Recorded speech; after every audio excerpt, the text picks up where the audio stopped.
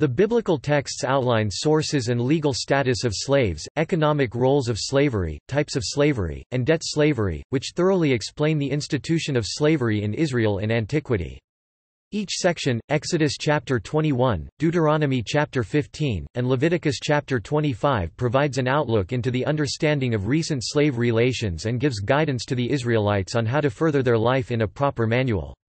Philo, one of the philosophers of the time, wrote texts on how to properly treat slaves, indicating that slavery was an important part of Jewish life, but also emphasizes the humanitarian perspective offered up by many ancient Near East scholars.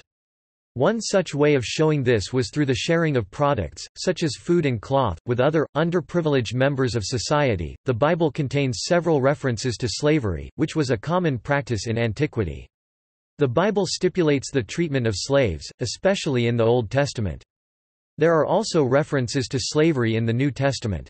Israelite slaves were to be offered release after 6 to 7 years of service, except when the male Israelite slave chose to remain with his wife. The male slave, the female slave, and all children would consequently endure bond slavery throughout their lives. A foreign slave could be bequeathed to the owner's family, and be made to serve for the life of the slave, except in the case of certain injuries.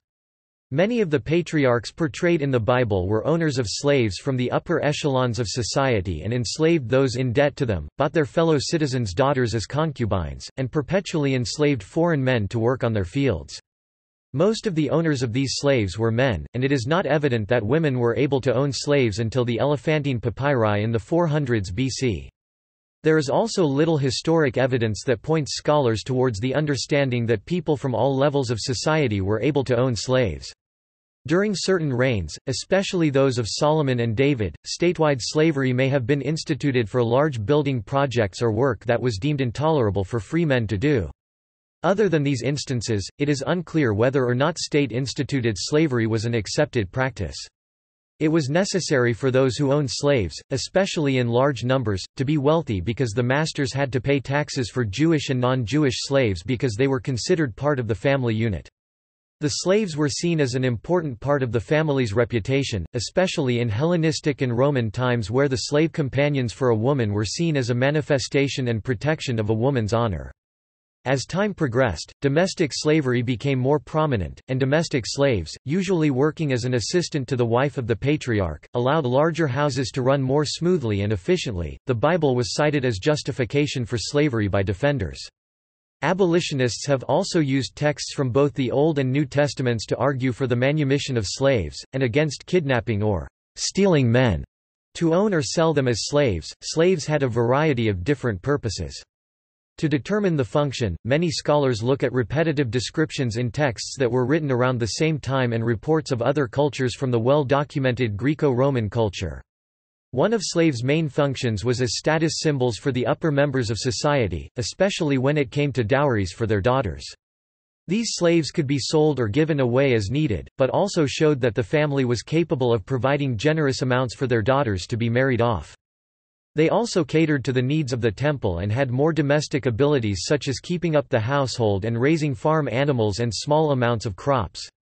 Masters often took advantage of their slaves being at their beck and call by requiring them to perform duties in public that the master had the ability to do himself. This showed a level of luxury which extended beyond the private sphere into the public. In addition to showing luxury, possession of slaves was necessary for a good family background, and many wealthy men viewed their colleagues who possessed only few slaves as the type of individual who needed to be pitied. The rabbis are rarely described as having many slaves, but in the documents they write about slaves, it is always from the master's point of view, which is seen by scholars as an attempt to distinguish the middle-class citizens from slaves who could possibly have held higher positions in society because they were owned by a wealthy man. However, owning many slaves was regular among priests in the First Temple days. This was an especially common practice in Greek religion, which was supported by references to high priestly slaves in Josephus' works. These works painted the priests in a negative light, and showed the end of the institution coming after the Second Temple days in 70 AD. Enslavement. In the ancient Near East, captives obtained through warfare were often compelled to become slaves, and this was seen by the Deuteronomic Code as a legitimate form of enslavement, as long as Israelites were not among the victims. The Deuteronomic Code institutes the death penalty for the crime of kidnapping men to enslave them. Deuteronomy chapter 24 verse 7. If the soldier desired to marry a captured foreigner, there were stipulations. She would shave her head and wear no jewelry or cosmetics to mourn the friends and family whom were killed in the war.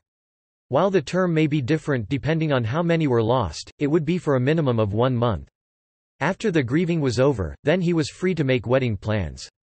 If he wished to end the relationship, the code stipulated he must free her. Because he forced her by the point of the sword or tip of the spear into a sexual relationship, he forfeited the option to sell her into slavery. The Israelites did not generally get involved in distant or large-scale wars, and apparently capture was not a significant source of slaves. The Holiness Code of Leviticus explicitly allows participation in the slave trade, with non-Israelite residents who had been sold into slavery being regarded as a type of property that could be inherited. Foreign residents were included in this permission, and were allowed to own Israelite slaves. It was also possible to be born into slavery. If a male Israelite slave had been given a wife by his owner, then the wife and any children which had resulted from the union would remain the property of his former owner, according to the Covenant Code. Although no nationality is specified, 18th-century theologians John Gill (1697–1771) and Adam Clarke suggested this referred only to Canaanite concubines. Debt slavery.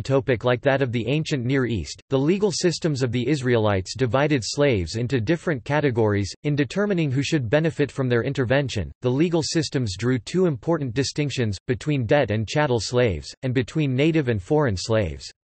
The authorities intervened first and foremost to protect the former category of each citizens who had fallen on hard times and had been forced into slavery by debt or famine, poverty, and more general lack of economic security, compelled some people to enter debt bondage.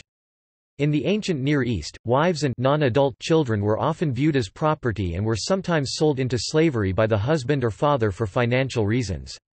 Evidence of this viewpoint is found in the Code of Hammurabi, which permits debtors to sell their wives and children into temporary slavery, lasting a maximum of 3 years.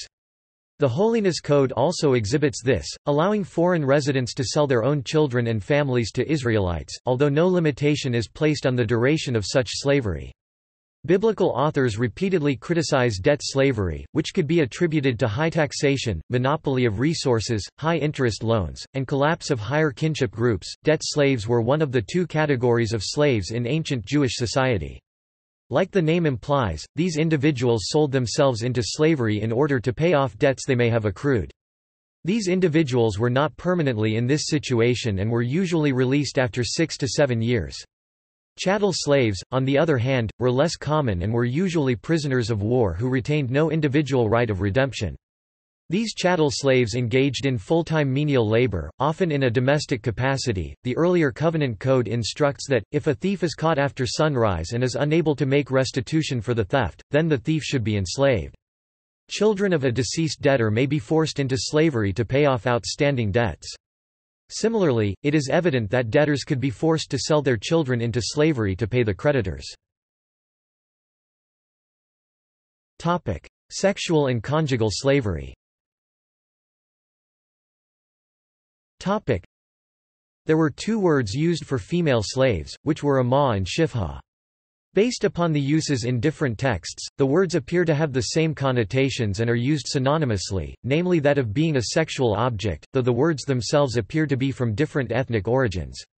Men assigned their female slaves the same level of dependence as they would a wife. Close levels of relationships could occur given the amount of dependence placed upon these women. These slaves had two specific roles, a sexual use and companionship. Their reproductive capacities were valued within their roles within the family. Marriage with these slaves was not unheard of or prohibited. In fact, it was a man's concubine that was seen as the other and shunned from the family structure. These female slaves were treated more like women than slaves, which may have resulted, according to some scholars, due to their sexual role, which was particularly to breed more slaves. A father could sell his daughter into this life and she could be released within 6 years if she was not claimed by or assigned to another man. Sexual slavery, or being sold to be a wife, was common in the ancient world. Throughout the Old Testament, the taking of multiple wives is recorded many times. An Israelite father could sell his unmarried daughters into servitude, with the expectation or understanding that the master or his son could eventually marry her, as in Exodus chapter 21 verses 7–11. It is understood by Jewish and Christian commentators that this referred to the sale of a daughter, who is not arrived to the age of 12 years and a day, and this through poverty. And if a man sells his daughter to be a female slave, she shall not go out as the male slaves do. If she does not please her master, who has betrothed her to himself, then he shall let her be redeemed. He shall have no right to sell her to a foreign people, since he has dealt deceitfully with her. And if he has betrothed her to his son, he shall deal with her according to the custom of daughters. If he takes another wife, he shall not diminish her food, her clothing, and her marriage rights. And if he does not do these three for her, then she shall go out free, without paying money. The code also instructs that the woman was to be allowed to be redeemed if the man broke his betrothal to her. If a female slave was betrothed to the master's son, then she had to be treated as a normal daughter. If he took another wife, then he was required to continue supplying the same amounts of food, clothing, and conjugal rights to her. The code states that failure to comply with these regulations would automatically grant free manumission to the enslaved woman, while all Israelite slaves were to be treated as hired servants. The betrothal clause seems to have provided an exception to the law of release in Deuteronomy chapter 15 verse 12 cf. Jeremiah chapter 34 verse 14, in which both male and female Israelite servants were to be given release in the seventh year. The penalty if an Israelite engaged in sexual activity with an unredeemed female slave who was betrothed was that of scourging, with Jewish tradition seeing this as only referring to the slave, versus Deuteronomy chapter 22 verse 22, where both parties were stoned, being free persons, as well as the man confessing his guilt and the priest making atonement for his sin. Women captured by Israelite armies could be adopted as wives, but first they had to have their heads shaved and undergo a period of mourning. Deuteronomy chapter 21 verses 10–14. However, if you are not pleased with her, then you must let her go where she pleases. You cannot in any case sell her, you must not take advantage of her, since you have already humiliated her.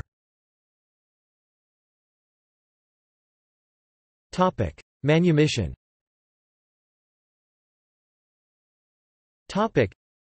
In a parallel with the Shemitah system, the Covenant Code offers automatic manumission of male Israelite slaves after they have worked for 6 years. This excludes non-Israelite slaves, and specifically excludes Israelite daughters, who were sold into slavery by their fathers, from such automatic seventh-year manumission.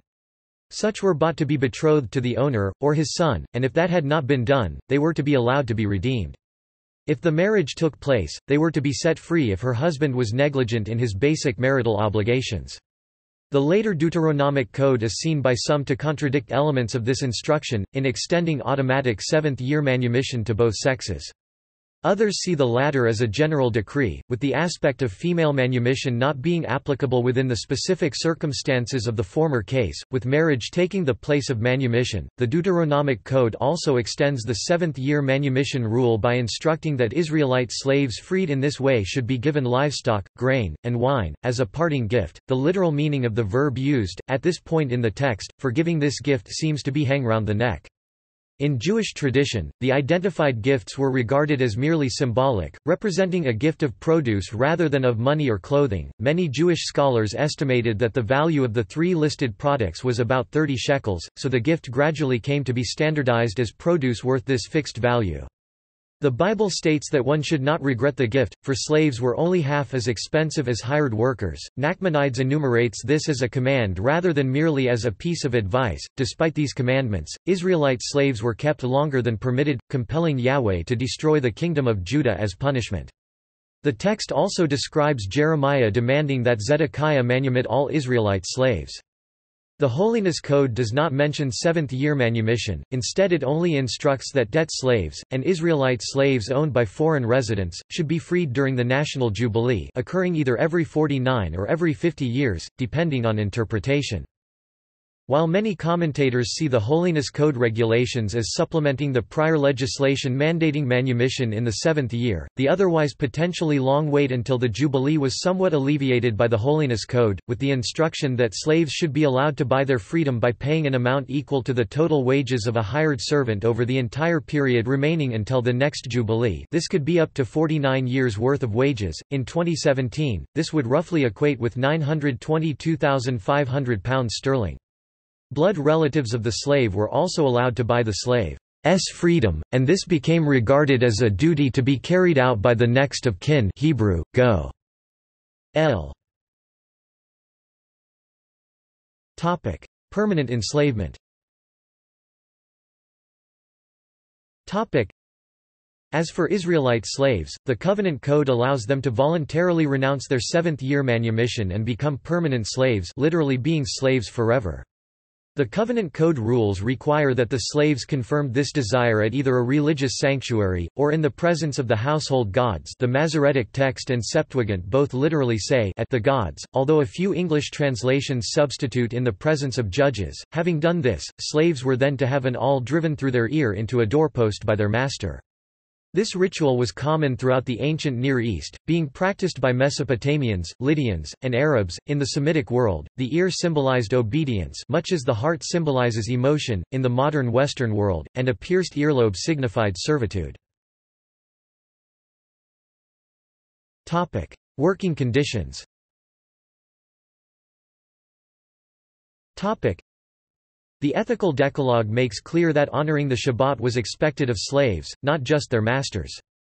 The later Deuteronomic Code, having repeated the Shabbat requirement, also instructs that slaves should be allowed to celebrate the Sukkot festival, although the Holiness Code instructs that during the sabbatical year, slaves and their masters should eat food which the land yields, without being farmed. It does not explicitly forbid the slaves from the farming itself, despite restricting their masters from doing so, and neither does it grant slaves any other additional rest from work during these years. Indeed, unlike the other law codes, the Holiness Code does not mention explicit occasions of respite from toil, instead simply giving the vague instruction that Israelite slaves should not to be compelled to work with rigor. Maimonides argues that this was to be interpreted as forbidding open-ended work such as keep doing that until I come back, and that disciplinary action was not to include instructing the slave to perform otherwise pointless work. A special case is that of the debtor who sells himself as a slave to his creditor. The Holiness Code instructs that in this situation, the debtor must not be made to do the work of slaves, but must instead be treated the same as a hired servant.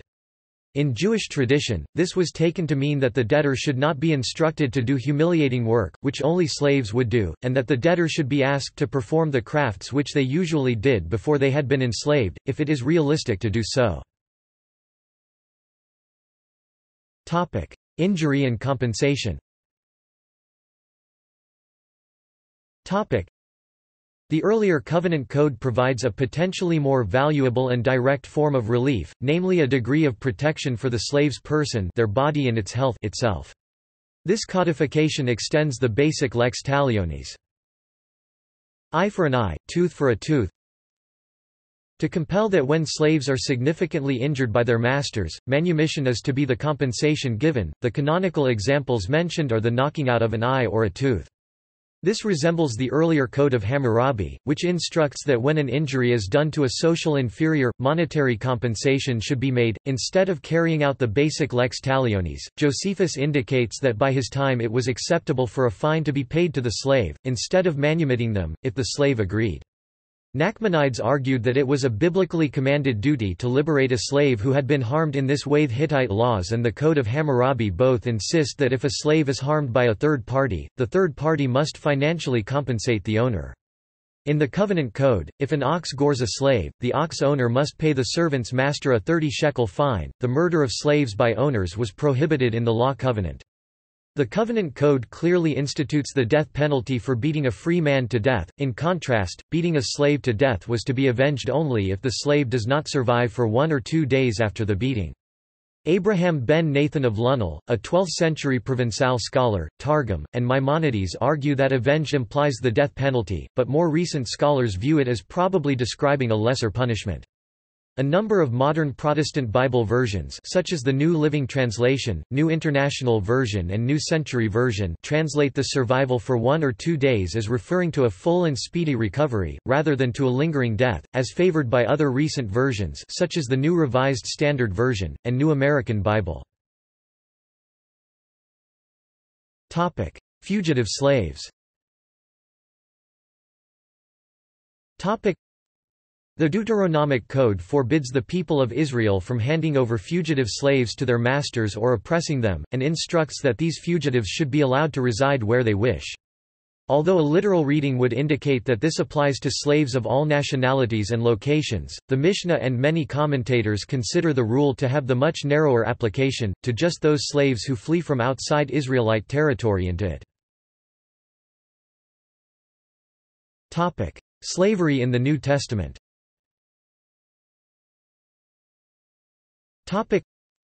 Slavery is mentioned numerous times in the New Testament. For example, in the Epistle to the Ephesians chapter 6 verse 5 contains the following: Slaves, obey your earthly masters with respect and fear, and with sincerity of heart, just as you would obey Christ. The Epistle to Philemon has become an important text in regard to slavery. It was used by pro-slavery advocates as well as by abolitionists. In the epistle, Paul writes that he is returning Onesimus, a fugitive slave, back to his master, Philemon. However, Paul also entreats Philemon to regard Onesimus, who he says he views as a son, not as a slave but as a beloved brother in Christ. Philemon is requested to treat Onesimus as he would treat Paul. Paul condemns slave traders directly in 1 Timothy. See also: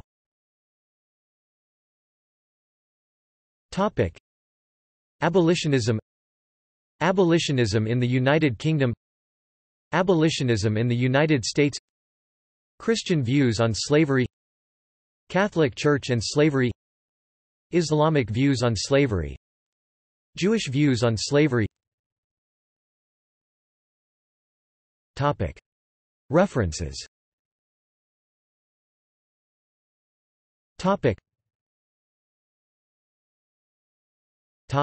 External links.